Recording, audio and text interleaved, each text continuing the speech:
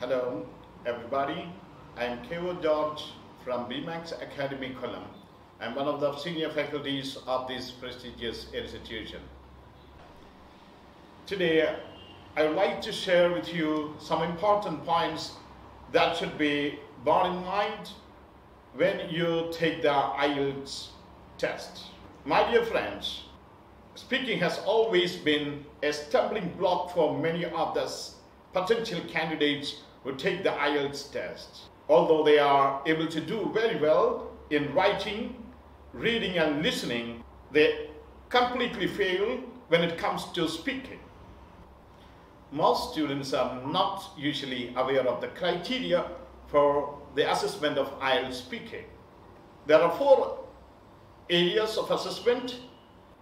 The first one is fluency and cohesion. Although there are 2 parts in it, the first part is fluency, which is of supreme importance.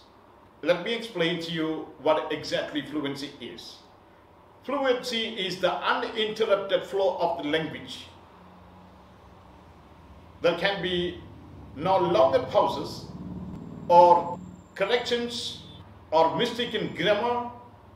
You should be able to speak English without any hitches and snags, muttering and maundering, humming and hawing. So the humming sound is also a serious problem in this.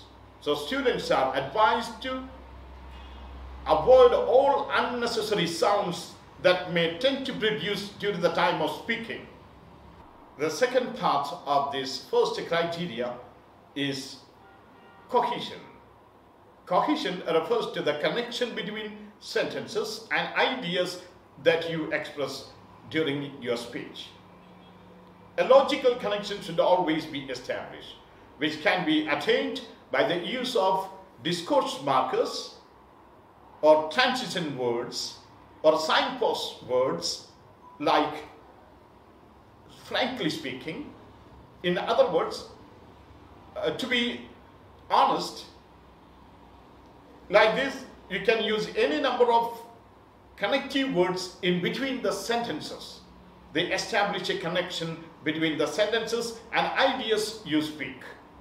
The examiner will certainly look for this connection between the sentences that you speak. Well, the second criteria for assessing your IELTS speaking is based upon your grammatical range and accuracy. The student should have a complete command over certain constructions like not only but also, either or, neither nor, as well as both and, so that, although, even though, though, that type of conjunctions should be known to the students. Its application should be clear to the students, and they should try making as many sentences as possible while they do practice in their classrooms. Dear students, today we have discussed the first 2 criteria for IELTS speaking. The next 2 criteria will be discussed in the next video. So stay tuned with us.